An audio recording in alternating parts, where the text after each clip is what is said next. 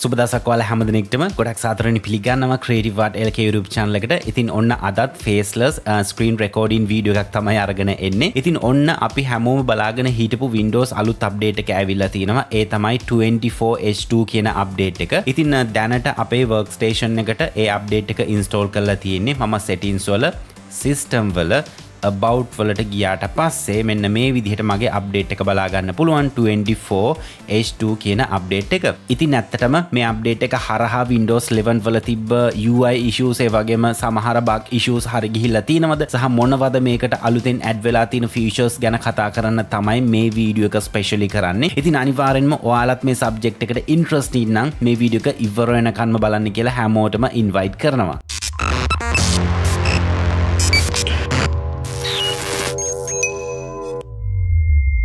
තවමත් ඔයාලා Windows 10 Windows 11 ඒ වගේම Office වගේ දේවල් පාවිච්චි කරන්නේ crack කරලාද? එහෙනම් මෙන්න ඔයාලට chance එක තියෙනවා Keys Fan Black Friday crazy sale එකෙන් අදහාගත නොහැකි මුදලකට keys purchase කරන්න. ඒකට ඔයාලට කරන්න තියෙන්නේ මම description area එකේ links note down කරලා තියෙනවා. links වලින් එන්න මෙන්න මේ page එකට. මෙතනදී ඔයාලට Windows keys වගේම Office keys උත් බලා ගන්න පුළුවන්. ඉතින් ඔයාලට කරන්න තියෙන්නේ ඔයාලට අවශ්‍ය කරන product එක ඉස්සරහට ගිහිල්ලා මෙතන buy කියන button එක click කරන්න. ඊට පස්සේ add to cart කරගන්න. ඊට පස්සේ මෙතන view card කියන එක select කරන්න.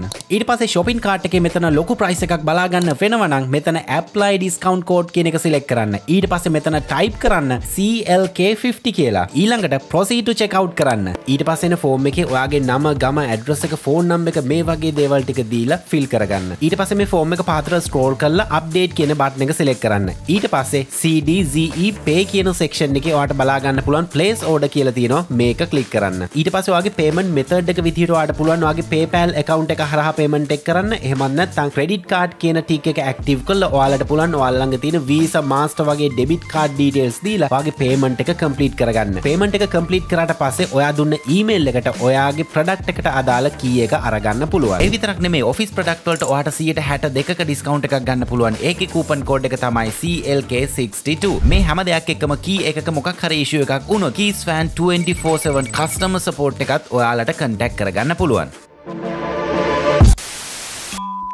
ඉතින් හැමෝටම මතක් කරනවා pre-roll ad එකේ ගියා වගේම ඔයාලගේ Windows operating system එක තවමත් ඔයා crack නම් පාවිච්චි කරන්නේ Windows 10 වෙන්න පුළුවන් 11 වෙන්න පුළුවන් අනිවාර්යෙන්ම activation key එකක් දාගෙන ඔයාගේ Windows operating system එක active කරගන්න. ඔයාලා Windows 10 පාවිච්චි කරනවා නම් ඔයාලා Windows 10 එකට key එකක් ගත්තාම ඒ key එකෙන්ම ඔයාලට නැවත Windows 11 වලට upgrade වෙන්න පුළුවන් කිසිම ගැටලුවක් නැහැ. ඉතින් ප්‍රධාන වශයෙන්ම ඔයාලට මේ update එක තවම ලැබිලා නැත්නම් මේ update එක අරගන්න ඔයාට සරලවම කරන්න තියෙන්නේ keyboard එකේ Windows button එකයි I එකයි press කරලා යන්න settings වලට. ඊට පස්සේ ඔයාලට මෙතන පහතම Windows updates කියලා බලා ගන්න පුළුවන්. මෙතන ඔයාලට බලා ගන්න පුළුවන් get the latest update as soon as they are available කියලා. ඉතින් මේ tick එක active කරන්න. එතකොට ගොඩක් වෙලාවට latest update ඔයාලට ගන්න පුළුවන්. ගොඩක් stable updates ගන්න පුළුවන්. ඒ වගේම ඔයාලට හැකියාව තියෙනවා මෙතන Windows Insider program එකට join වෙලා මේ එන අලුත් updates හැම එකක්ම ගන්න. හැබැයි ඔයාලගේ PC එක පාවිච්චි කරන්නේ workstation එකක් විදිහට නම්. ඒ කියන්නේ video editing වලට වෙන්න පුළුවන්, photography වලට වෙන්න පුළුවන්, නැත්නම් office works වලට වෙන්න පුළුවන්. මේ වගේ වැඩවලට නම් මම recommend කරන්නේ නැහැ මේ Insider program එක හරහා developer channel එකකට join වෙලා updates ගන්න එක. මොකද සමහර වෙලාවට ගොඩක් unstable updates මේ හරහා එන්න පුළුවන්. එතකොට ඔයාලා කර හිටපු වැඩ ටික එහෙන් පිටින්ම අඩාල වෙන්න පුළුවන් මේ update එක නිසා. නැවත අලුත් update එකකින්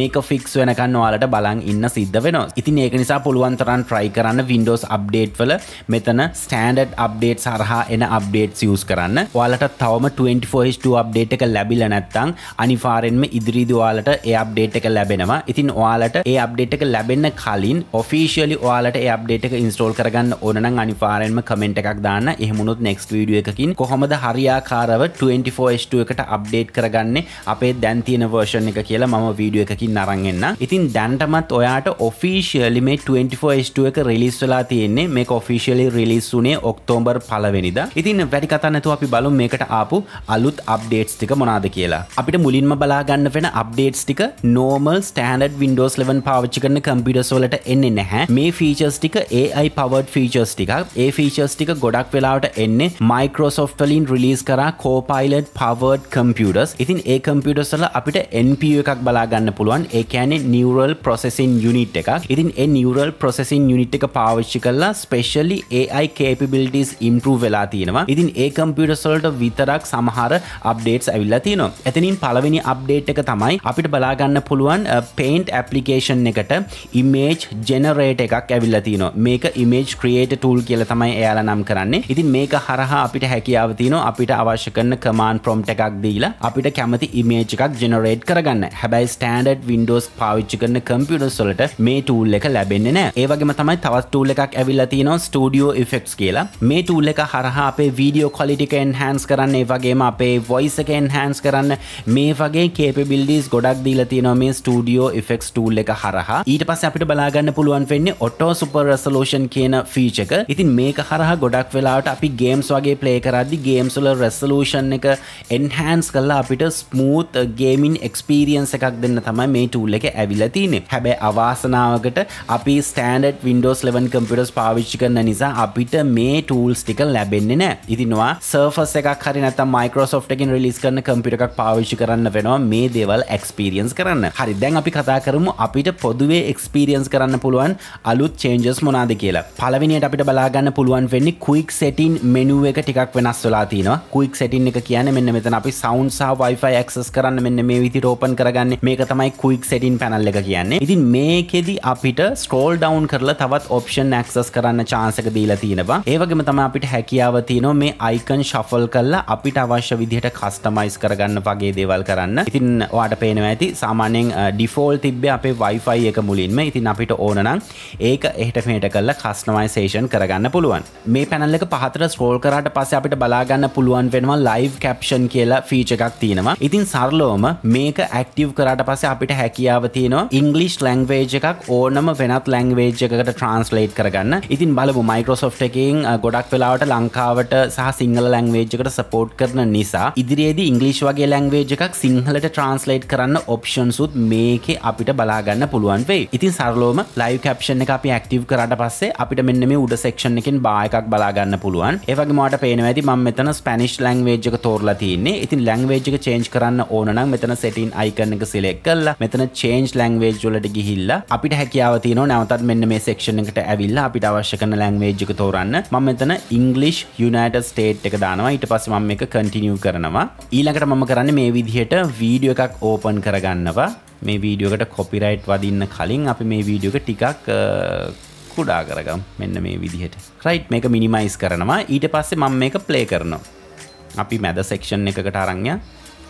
ඔයාලට පේනවා ඇති මගේ වීඩියෝ එක play වෙනවත් එක්කම live caption උඩ section එකේ appear වෙනවා. ඉතින් මේක මාර interesting English language එකක් සිංහලට වගේ convert වුණා නම් ඒක තව ටිකක් අපිට useful වෙයි. හරි, ඊට පස්සේ මම නැවතත් යනවා quick setting panel එකට. මෙතන පහතට නැවතත් scroll කරාට පස්සේ අපිට energy server එක බලා ගන්න පුළුවන්. ඒ කියන්නේ අපි laptop එකක් වගේ පාවිච්චි කරනවා නම් සරලවම මේ energy server එක active කරාට පස්සේ ඔයාලට පේනවා ඇති අපේ transparent effect එක සහ drop shadow එක වගේ දේවල් disappear වෙලා යනවා. මෙන්න මේ line එක දිගේ බලන්න drop shadow එක disappear වෙනවා. ඒ වගේම transparent effect එකක් නැති වෙනවා. ඉතින් lap එකක් පාවිච්චි කරනවා නම් මම හිතනවා ගොඩක් interesting මේ feature එක. ඒ වගේම තමයි මෙතන පහත tray එකේ අපිට පොඩි animation icons බලා ගන්න පුළුවන්. ඒක ලොකු update එකක් නෙමෙයි. ඒක minor update එකක්. example එකක් විදිහට මම මෙතන wifi එක off කරනවා.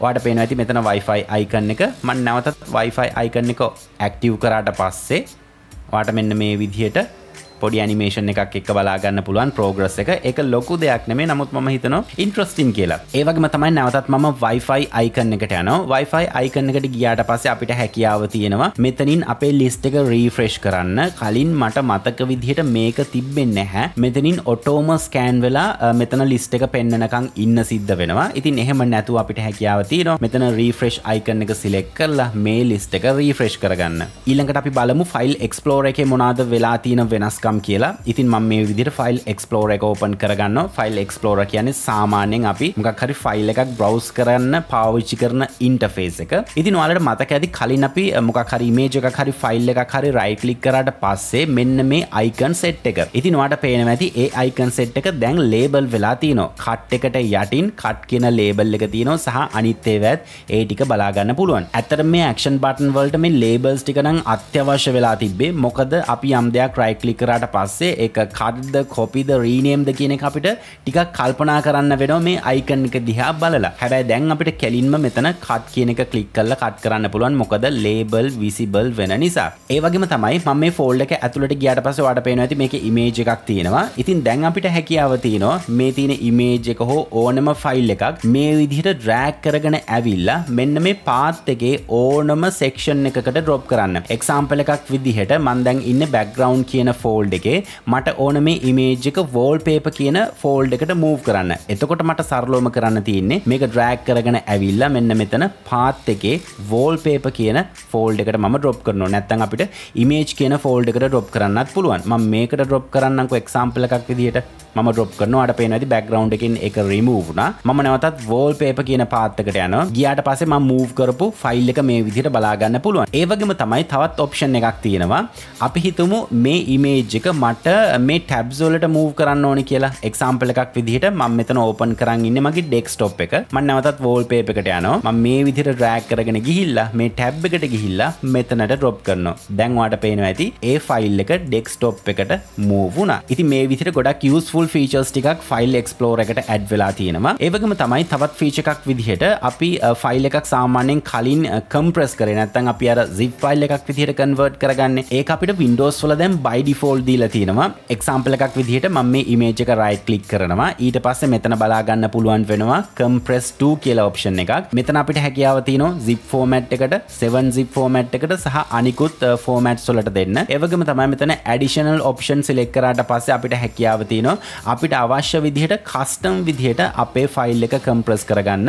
example එකක් විදිහට මෙතන archive format එක දෙන්න පුළුවන් සහ compress method එක දෙන්න පුළුවන්. මේ වගේ දේවල් දීලා අපිට customize කරගන්න පුළුවන්. මම හිතනවා ඒකත් interesting කියලා. ඊළඟට අපිට බලා ගන්න පුළුවන් වෙන update එක තමයි මේක ලොකු update එකක් නෙවෙයි. නමුත් මම ගිහිල්ලා පෙන්නන්නම්. මම Windows එකයි i එකයි press කරලා යනවා settings වලට. ඊට පස්සේ මම යනවා මෙතන network and internet කියන එකට. ඊට පස්සේ Wi-Fi එක select කරනවා. ඊට පස්සේ මම දැන් connect වෙලා ඉන්න Wi-Fi network එක select කරනවා. ඊට පස්සේ මම මෙතන Wi-Fi network password කියන එක show කරනවා. ඊට පස්සේ අපිට උඩ section එකෙන් password එක බලා ගන්න පුළුවන් සහ මෙතන QR එකක් පෙන්නනවා. මේ QR එක පාවිච්චි කරලා අපිට වෙනත් device එකක් බොහොම ලේසියෙන් මේ Wi-Fi network එකට connect කරගන්න පුළුවන් මේ QR එක scan කරලා. මම හිතනවා ඒකත් ගොඩක් useful feature එකක්. ඒ වගේම මම නැවතත් network and internet එකට යනවා. ඊට පස්සේ මෙතන අපිට hotspot බලා ගන්න පුළුවන්. ඉතින් hotspot එක select කරාමත් අපිට QR එකක් පෙන්නනවා. ඉතින් මේක through අපේ mobile phone එකක් බොහොම ලේසියෙන්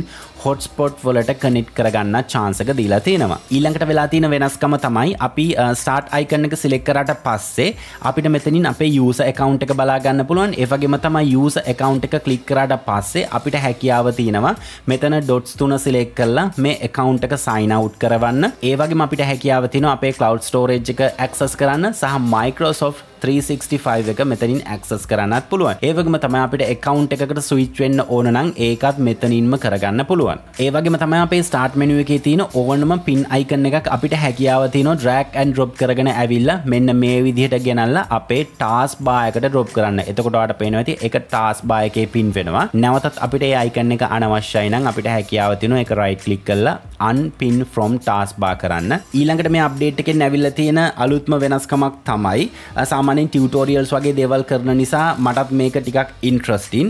මම නැවතත් යනවා Windows icon එකයි I key එකයි press කරලා settings වලට. ඊට පස්සේ යන system වලට. ඊට පස්සේ sounds වලට යන්න. ඊට පස්සේ පහතට scroll කරාම ඔයාලට බලා ගන්න පුළුවන් microphone කියලා option එකක් තියෙනවා. මේක select කරන්න.